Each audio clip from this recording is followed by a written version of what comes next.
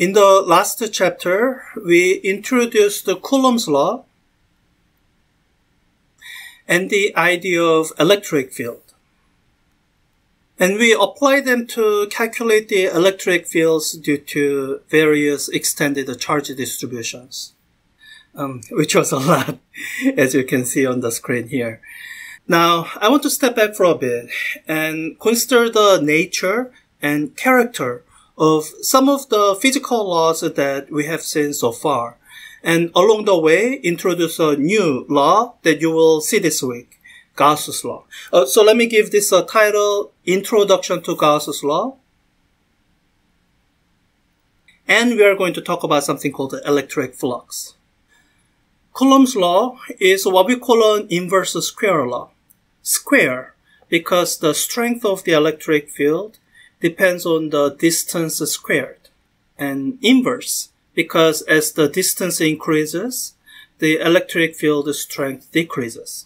That is, the electric field strength is proportional to 1 over r squared. And for most of you, this is not the first time you have seen an inverse square law. When you learned Newton's law of universal gravitation, there was another inverse square law. Gravitational force due to a point mass is proportional to 1 over r squared. In fact, inverse square laws are incredibly common. In particle physics, whenever we have a force or a field that decreases as 1 over r squared, inverse square law, we call that a long-range force. So that has to make you wonder, is there some physical significance to that 1 over r squared relationship? In a way, there wouldn't be for a 1 over r or 1 over r cubed relationship. We can look at another phenomenon that has a kind of inverse square law. We haven't officially looked at it before, but I think it's intuitive enough for people to just to think through. Imagine that you have a 60-watt light bulb in the middle of a big empty space. Every second it's on, it emits 60 joule of energy in the form of light, visible and infrared. Consider how bright this light bulb would appear 1 meter away and compare it to its brightness, for example, 2 meters away. We measure intensity, one of the ways to measure brightness, as amount of power going through some area per area. If the 60 watt of radiative power is going through 10 square meters, for example, then the intensity would be 6 watt per meter squared. With nothing more than a couple basic principles, like a conservation of energy and the geometry of three-dimensional space, you can figure out how the intensity of this light bulb should change with the distance. Consider some volume containing the light bulb. If energy is conserved in the space the light bulb is in, then an equal amount of energy should leave the space each second, as radiative energy enters through the light bulb. Each second the light bulb emits 60 joule of energy. This energy should leave the volume containing the light bulb each second. And this statement would be true for any volume. So we could consider a sphere of radius 1. Or we could consider a sphere of 2 meter radius, but let's stick to 1 meter for now. Finding the intensity of the light bulb at this distance is as simple as taking the total power of the light bulb, 60 watts, and dividing by the surface area of the sphere, having radius r. That would be 4 pi r squared for the surface area of a sphere. This would be r. 1 meter or r. This is assuming that the light bulb emits light omnidirectionally. Now, if you are looking at the intensity at 2 meters away, since the surface area of a sphere of radius 2 meters is 4 times the surface area of a sphere with a radius of 1 meter, from surface area 4 pi 1 meter squared, comparing that with 4 pi 2 meter squared, the intensity at 2 meters away is 1 over 2 squared times intensity at 1 meter away. In other words, this intensity obeys a kind of inverse square law. following from this dependence of the area that the radiative power would go through. Note the simplicity of this argument. It doesn't depend on some complex details of how light travels. It only depends on a conservation law. Once the radiative energy enters the volume through a source, the light bulb, it has to leave the volume somehow. It can't simply disappear. That the intensity of light should follow an inverse square law is a natural consequence of our three-dimensional universe. Can electric fields be thought of in a similar way? The following is the line of thinking you might go through. Think about the electric field lines you learn to draw. If you have a positive charge somewhere, we draw these lines as coming out of that positive charge. And these lines go on forever. One of the rules that we have for drawing electric field lines is that the field lines begin on a positive charge and end on a negative charge. If you don't have any negative charges, then you can't end these lines. They have to go out to infinity. We could almost say electric field lines are conserved. We don't quite say that. But in any case, electric field lines can't just disappear. And if you have some positive charges in some space and you count, say, 1, 2, 3, 4, 5, 6, 7, 8 electric field lines coming out of it, whether you count them going through a small volume or a large volume, you are going to count the same 8 lines. How will this help us come up with a new law? We can think in analogies.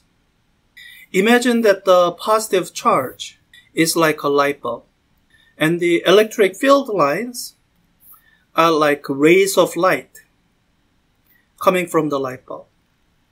The strength of the electric field is indicated by how densely packed the electric field lines are, and the intensity of light is indicated by how densely packed the light rays are. In the example with the light, the intensity itself wasn't conserved. It followed the inverse square law. But the power was. The same 60 watt of power had to leave the volume regardless of its size. So with the electric field, while the electric field itself isn't conserved, it follows the inverse square law. A quantity we can associate with the electric field times area might be conserved, in a way similar to how we always count 8 field lines for a positive charge, regardless of the volume we use. We do define a quantity that is a kind of electric field times an area, and we call it flux. And because we don't have the same intuition we have for this flux that we have for radiative power going through an area, we have to be careful. Let me give this a simplified example. Let's say we have uniform beam of light, and we have these 2 square areas, one oriented this way and another oriented this way. Does the same amount of radiative power flow through these square areas? I think most of us intuitively know that the answer is no.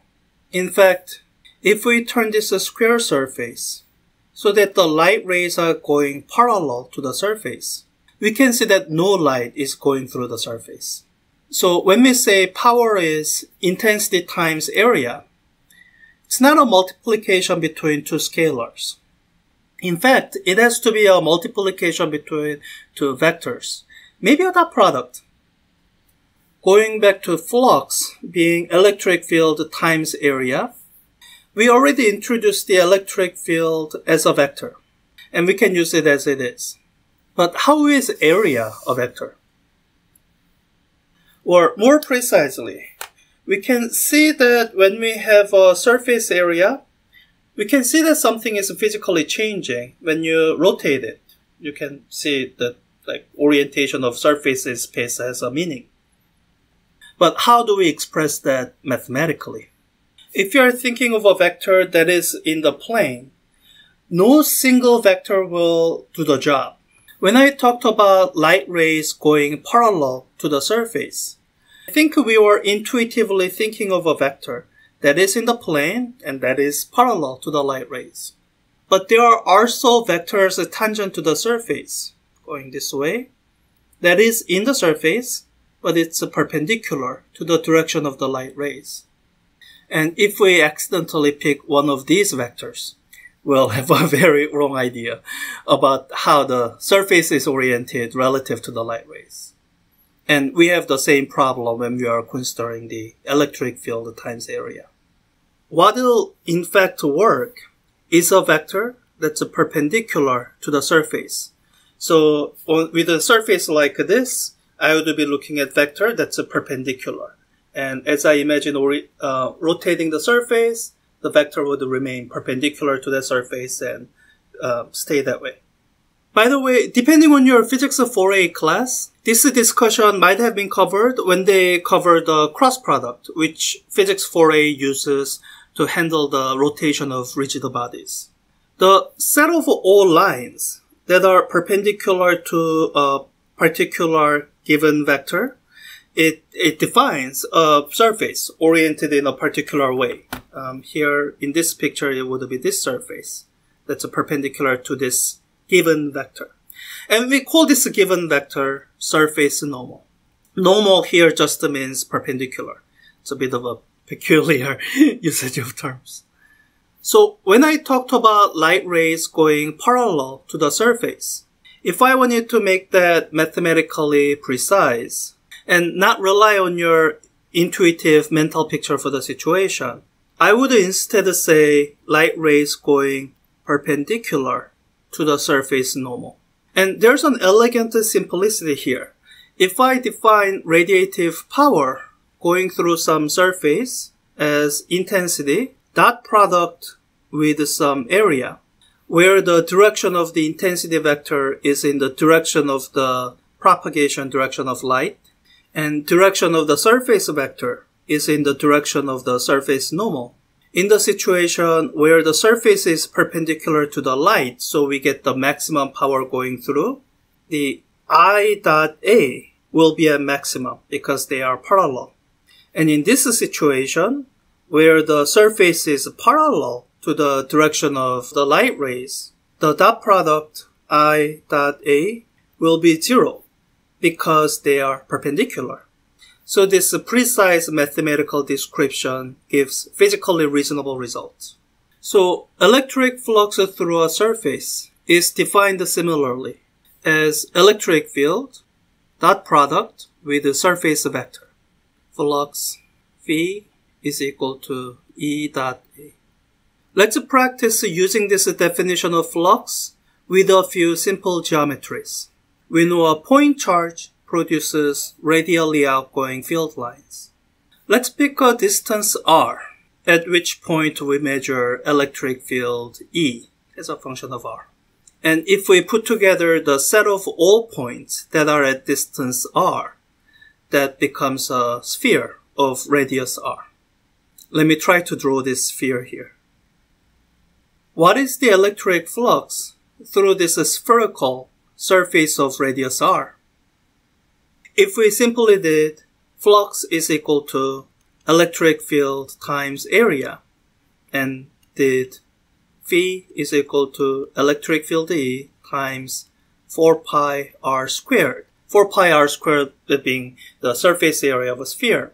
Well, that is the correct answer.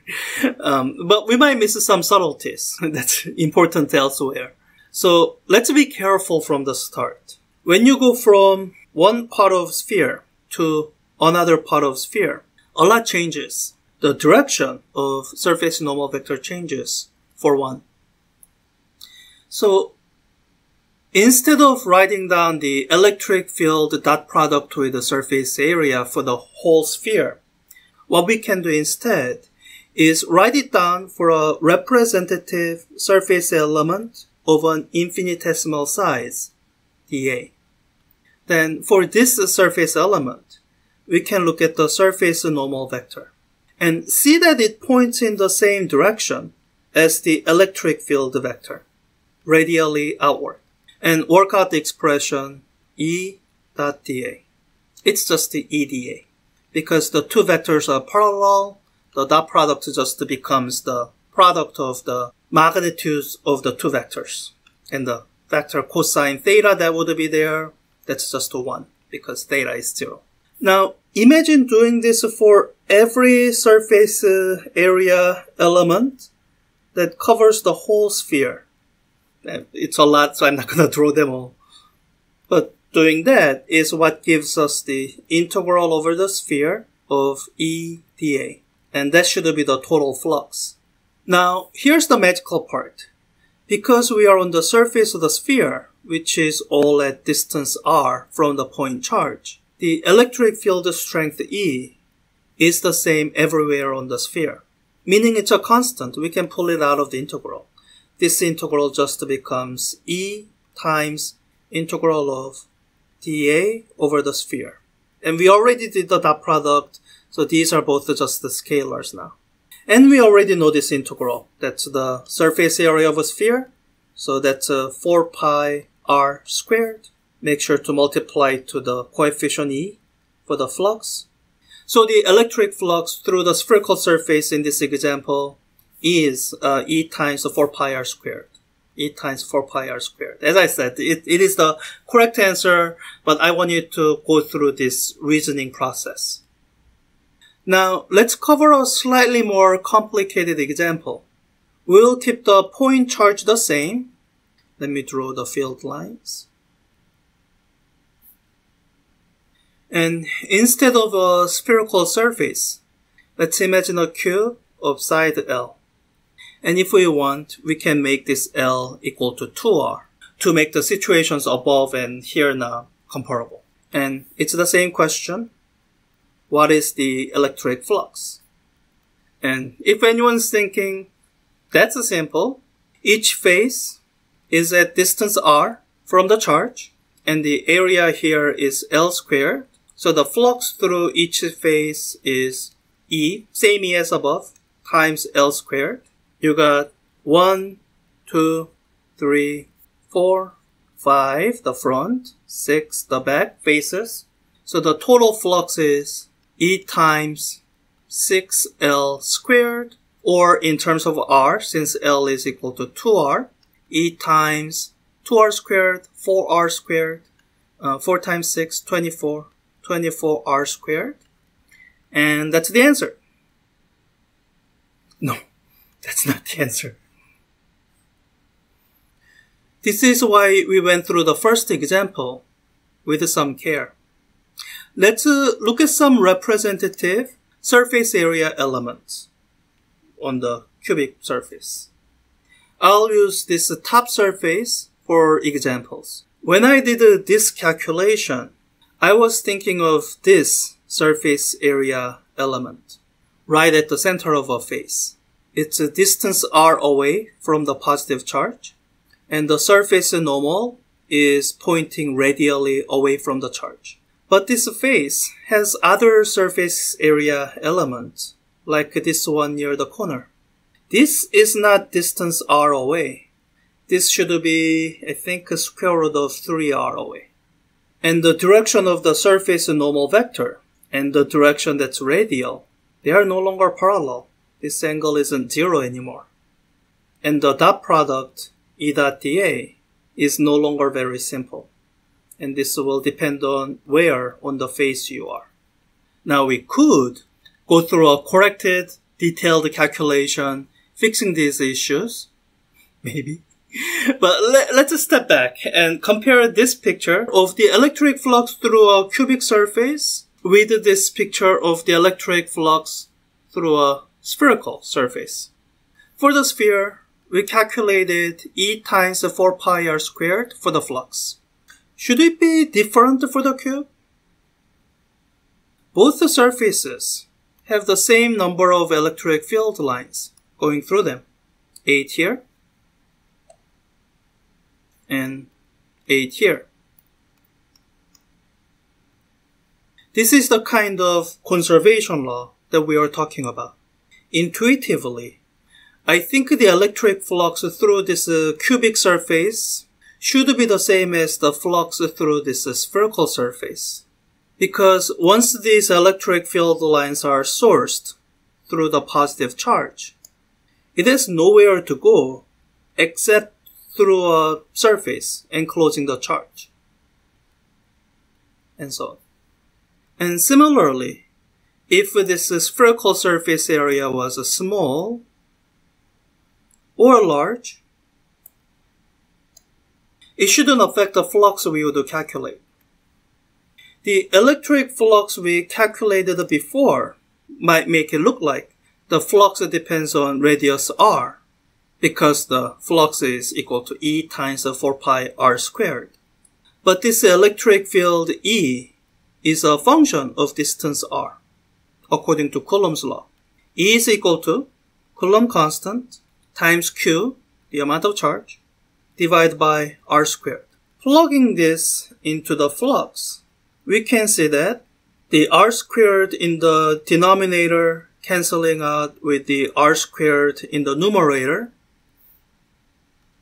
that the total flux through the spherical surface is equal to, let me rearrange the terms a little bit, Q times 4 pi times Coulomb constant.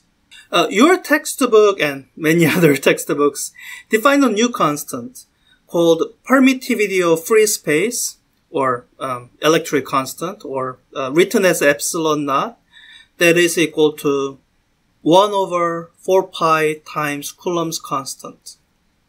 To write this quantity as Q over epsilon naught. These are the simplified expressions for the flux, and the R dependence is gone. Now, let's formalize this intuition.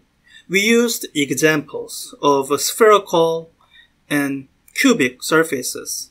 But if our intuition about conservation of electric field lines is right, the result shouldn't depend on any particular shape of the surface.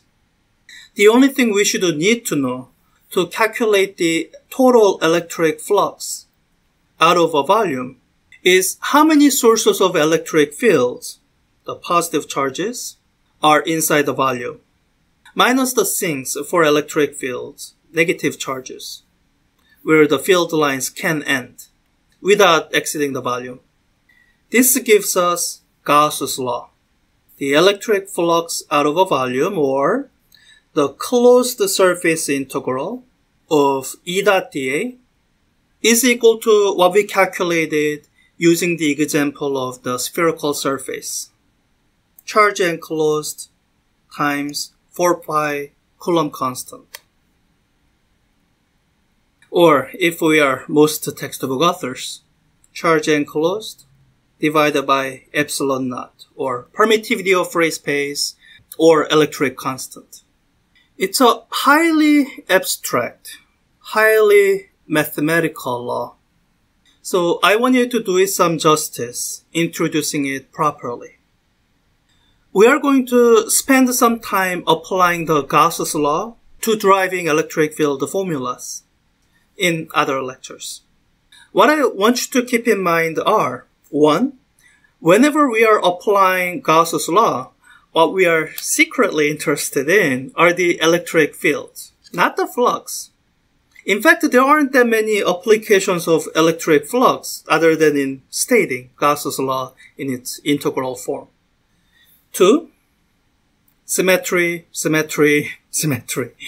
The derivation of electric fields applying Gauss's laws looks almost like magic.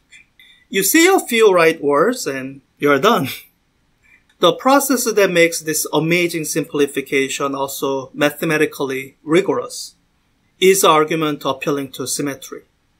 And especially for those of you who may become a physicist, go to physics grad school and all that, these symmetry arguments are well worth paying attention to. I think that's all. Thank you for watching this long lecture to the end, and see you in the application of Gauss's law lectures.